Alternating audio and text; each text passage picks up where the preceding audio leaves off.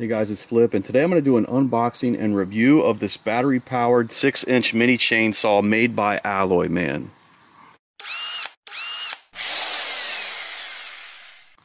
So to be transparent, Alloyman did send me this chainsaw in exchange for a product review, but I'm still going to give you an honest review.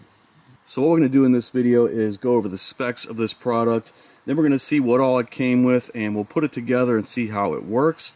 Then I'm going to put it to the test out in the field, and then I'll give you my thoughts on it.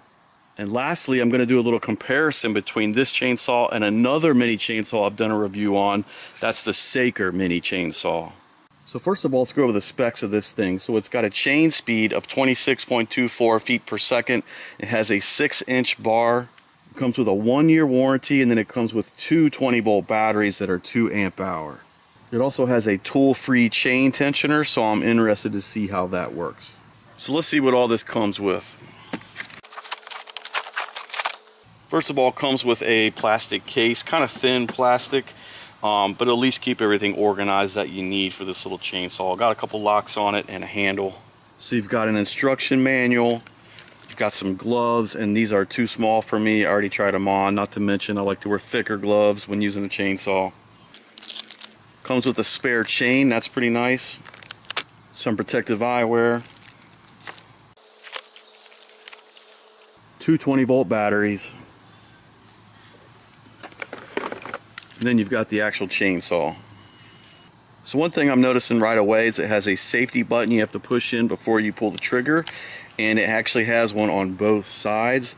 I know the little Saker chainsaw I have only has that on one side, which if you want to use that with your left hand is kind of annoying to use that with your finger and then to pull in the trigger. So it's kind of nice that it has that on both sides there. Another thing I'm noticing is that it does not have an oil reservoir, which a lot of mini chainsaws don't. But one thing I noticed is that it did not come with any bar and chain oil, which the Saker came with just a little bit. Not enough to last very long. I've used most of it already, but it did come with a little, where this one didn't come with any. So it's made out of plastic with a rubber coated handle here.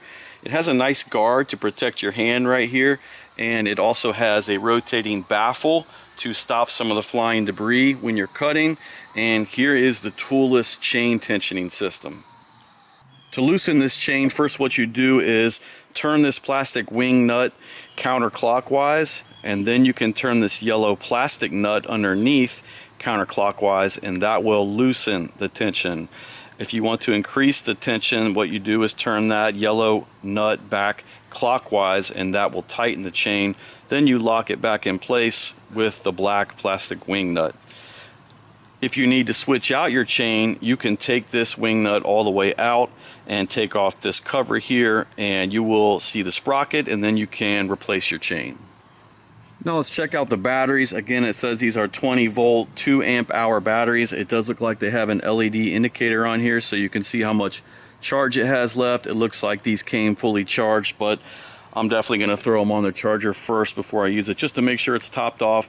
It looks like the charger has a little light on here as well to show you if it's charging or fully charged. So let's go ahead and throw one of these on here.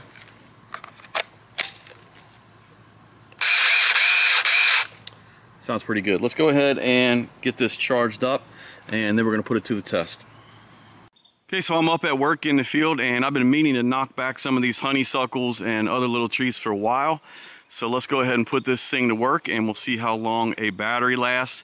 Then I'll try it out on some bigger logs, and we'll see how it does against that. One thing I'm liking already is this little case that it comes in, because as you can see, it fits real nice on my mower, so real easy to carry up into the field for work. So let's get to it. Let's put this thing to the test.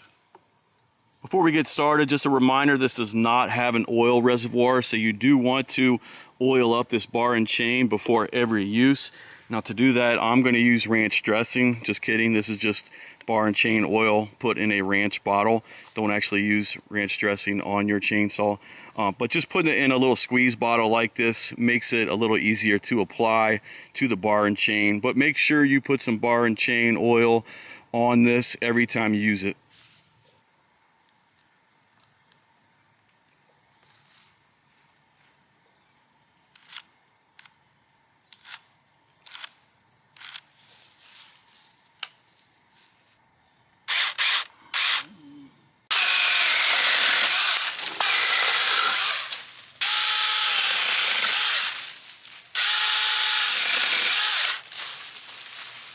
So as you can tell, this is working just fine on these little honeysuckle.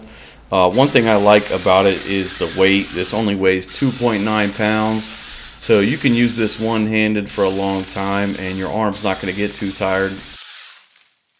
Something else I wanted to point out, it does have these little miniature plastic bumper spikes on here. It's kind of funny. I don't know how much you need these with smaller branches, but they do work pretty good. I'll show you how that looks using these on the honeysuckle.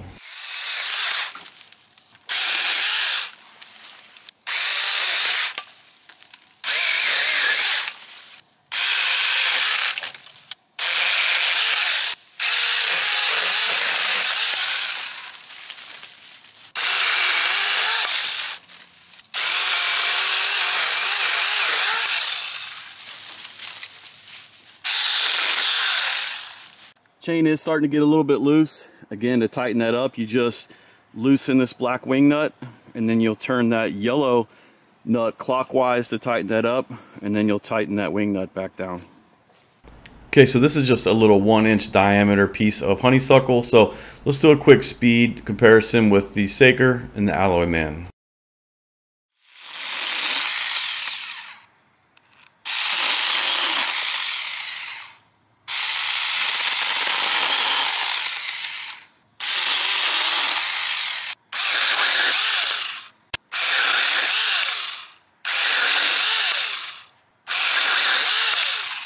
So you can tell the Alloyman has a little bit better chain speed there. It's at 26.2 feet per second, while the Saker is at 19.7 feet per second. We'll do another little test. This branch is about 2 inches in diameter. So we'll start with the Saker, and I realize here I am comparing a 4-inch mini chainsaw to a 6-inch chainsaw, but it's nice just to have something to compare it to.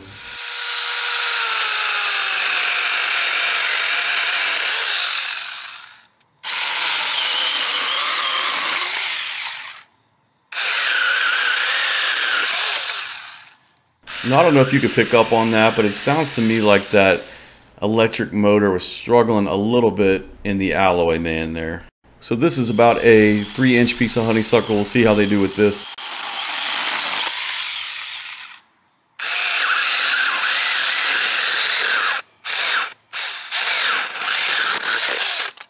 Again, you can hear that motor struggling a little bit. The Alloyman claims to have a motor that is 755 watts and the Saker is 550 watts, but it sounds like the Alloyman is struggling a little bit more. I've also done a full review on this little Saker chainsaw, so I'll put a link to that at the end of the video.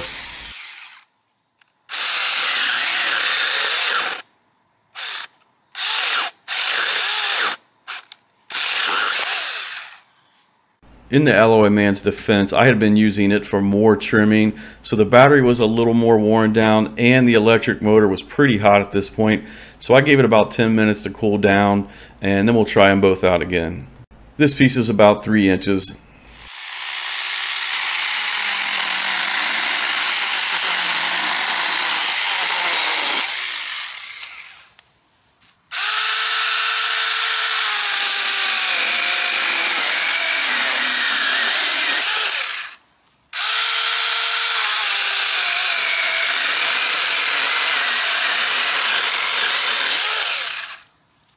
So as you can see, it definitely started to do a little bit better once I let the motor cool down a little bit. And then I don't know if it was a combination of the battery going out or the motor still being a little bit hot, but then it started to cut out.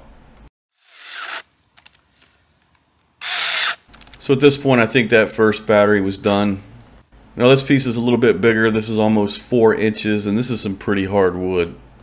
So I'm going to actually put a timer on this and put a fresh battery on the Alloyman, and we'll see how long it takes each saw to cut through this 4-inch piece of wood.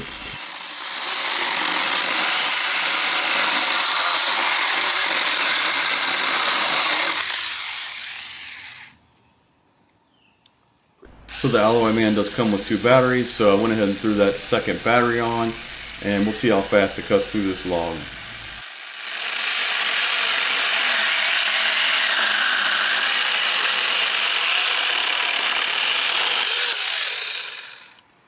So with a fresh battery, the Alloyman cut through that a little bit faster than the Saker. So I decided to try it one more time, and this time, even with a fresh battery on it, the Alloyman cut out. So I don't know what's going on, if maybe the motor's still a little bit hot, or if it has a higher chain speed but just not quite as much torque as it needs to get through these thicker pieces. But you can see it cut out there on me once. So then I went back to cleaning up some smaller stuff, and for this task the Alloyman does a fine job. Again, it's got a 6-inch bar, and it only weighs 2.9 pounds. The little Saker is 2.4 pounds.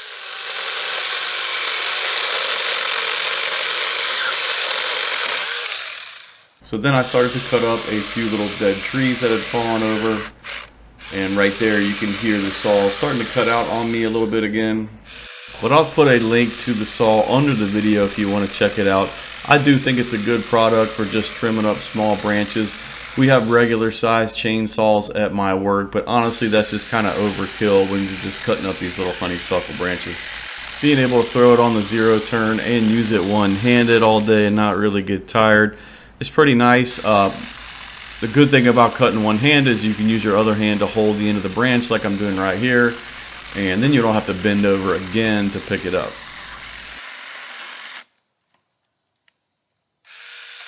But the cutting out like it was doing right there is pretty annoying. So this is back to the Saker, and I just wanted to show you that it eventually cut out on me as well. I think that's just what you're going to get with these battery chainsaws. At one point the batteries just start to run out and they're going to start cutting out on you. The convenient part of them are it doesn't cost you any gas, and you don't have to yank on them to start them. And while the batteries are fresh, they do a decent job.